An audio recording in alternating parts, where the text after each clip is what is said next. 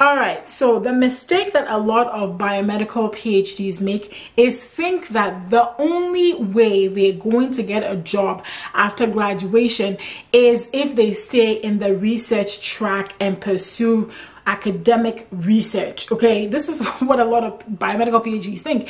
And at some point in my PhD program and in my career, actually, I began to ask myself, are there any other careers out there besides pursuing academic research? And there are so many exciting opportunities, my friend. And so in today's video, I'm going to be sharing with you some of those paths that you can pursue as a biomedical PhD after you're done with school. Hey there, I'm Dr. Gertrude Nontra, and on this channel I give career and personal development tips to women who want to pursue careers in the biomedical sciences. If that is you, then consider hitting that subscribe button to join this community. Okay, so like I said, there's so many exciting paths that you can pursue as a biomedical PhD.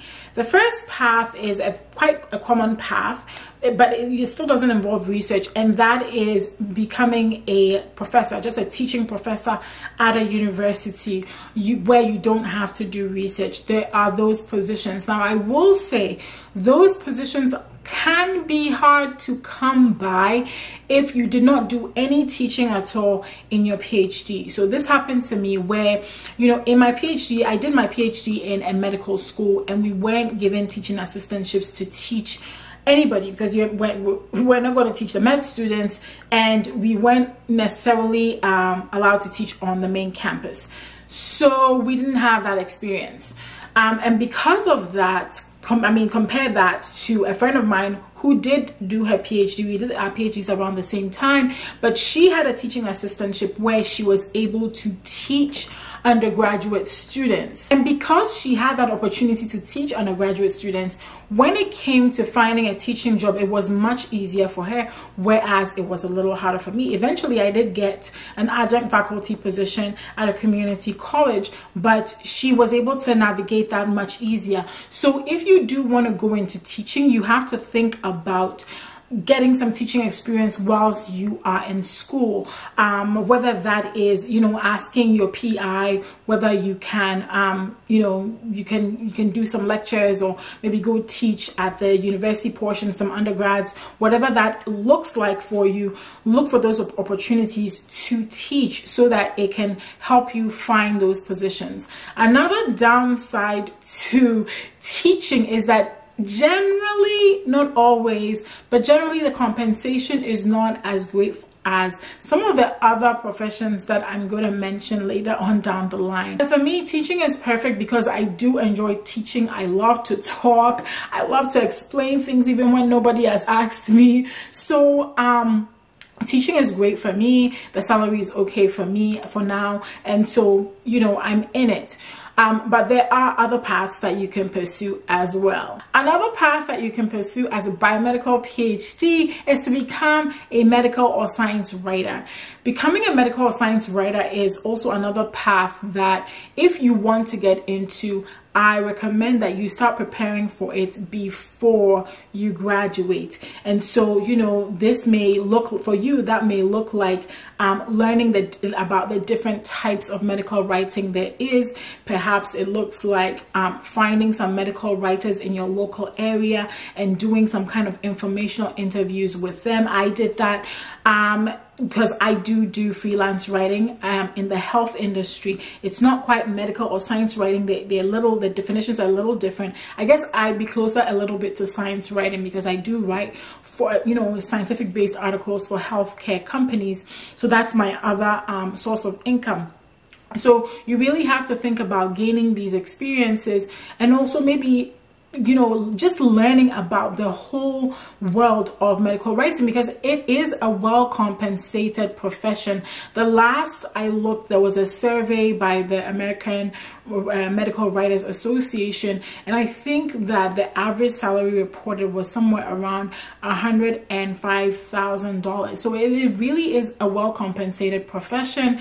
And so, if you wanted to pursue that and you enjoy writing, writing about science and teaching, educating about science, this is another area that you can look into. Path that's also super exciting is one known as a field applications scientist. Now, if you work in the lab, then you've met some of these people, right? They leave their cards in the lab. They tell you to call them if you have any problem with, you know, your solutions, with your media, with your machines, equipment that you have, your pipettes. You have met some of these people.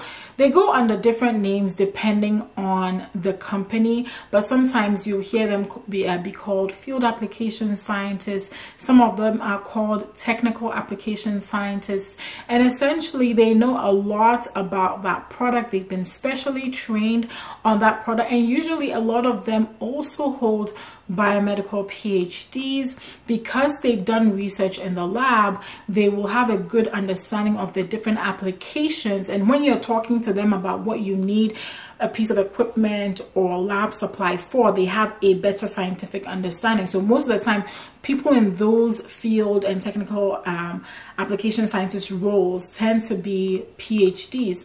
This is another really well compensated role. I'll look up the average salary and put it right here so that you can check out. Another great profession. The thing about field application scientists and the other one I mentioned, technical application scientists, is that they tend to travel a lot, because usually they'll hire a field application scientist for a specific area, and when they hire you, let's say you live in New York City and you're the field application scientist for a particular biotech company. And again, these usually work with biotech companies that produce the lab equipment, produce lab supplies and stuff like that. And these individuals will travel to different research institutions and, you know, interface with the researchers there about the particular piece of equipment or lab supply that it is that they represent.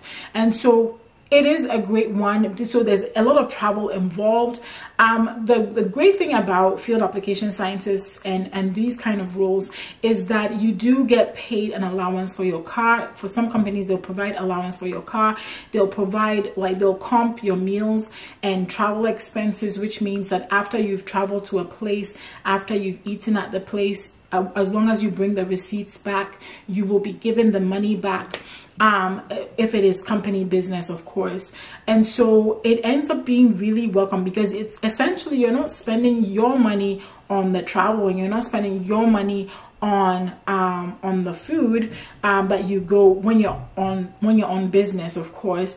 And so it ends up being really great, because with other jobs, like when you're paid a salary, nobody comps you for anything. Like, you spend your salary on your lunches and you spend your salary on the gas that you put in your car.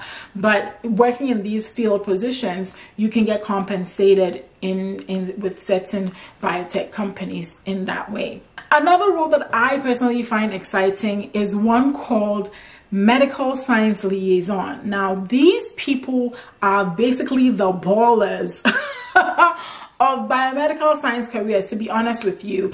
Them and the other one I'm going to mention after this. Medical science liaisons typically work within pharmaceutical companies. And so these individuals will interface or interact with what are known as key opinion leaders. These are researchers in specific fields. So for instance, if the medical science liaison works in, let's say, a company where they produce medicines for cancer, they're going to find people that do cancer research to do maybe some clinical trials and some trials with their drugs, right? So that they can actually have the drug approved. So medical science liaisons will present what the drug is, how they want to work with these researchers. They have to build relationships with these key opinion leaders. They have to nurture those relationships. So like the name suggests, they really are the liaison between the pharmaceutical company and the researcher. So they're really integral part, because without these medical science liaisons, pharmaceutical companies would not be able to get their drugs through the clinical trial process, right? And so it's absolutely important for them to be there to interface or to interact with these, you know, key opinion leaders or key researchers, so that the clinical trials and then, you know, drug testing can go on. And Average salary for medical science liaisons right here. Again, I said they ball. Okay, and again, this is one of those jobs that is super competitive to get into. One of the things that the drawbacks for me with the medical science liaison is like the field application scientists, they travel a lot. Okay, they travel a lot, and for me, as a mom and as a wife, that's just impractical for me. So you know, for now that my child is still small, and you know, I think that that's just something that I will avoid doing, because it does involve a lot of travel and a lot of sacrificing away from your family. Because again, like the field position I told you about, you will be covering an area. Sometimes you're covering multiple states for the company. So perhaps somebody who is an MSL for a pharmaceutical company may be covering California and Arizona and Nevada, right? These are states that are close to each other, and so they'll be traveling to these states all the time, every day, all week, for meetings and stuff like that. So it does involve a lot of travel, and you do get comped for all these things, have a computer to work at home and all that. So it's another great path to pursue if you don't mind travel, if you don't mind the money. Definitely a great path to pursue. This last path I haven't really researched into, and so I won't go into detail into it, except to say it is a potential path for you to pursue. So just know that, okay? And it is consulting. So you could go into consulting as a biomedical scientist as well. There are companies out there that will be happy to have you on as a consultant, consulting on various subjects. Again, it's not something that I've looked deeply into, but it could be health policy, it could be, you know, drug policies, it could be anything that you're consulting on, but usually it's related to whatever it is that you studied. So one of the things to remember as you look for jobs is to realize that as a PhD, you are a highly trained individual, not just in your field. And I think that's a mistake a lot of us make. We say, well, I have a PhD in microbiology and immunology, or I have a PhD in this, and so that's the only path that I can pursue. But the truth is that as a PhD, you learned problem solving, you learned how to write, you learned how to put complex thoughts, how to synthesize complex thoughts and put those together.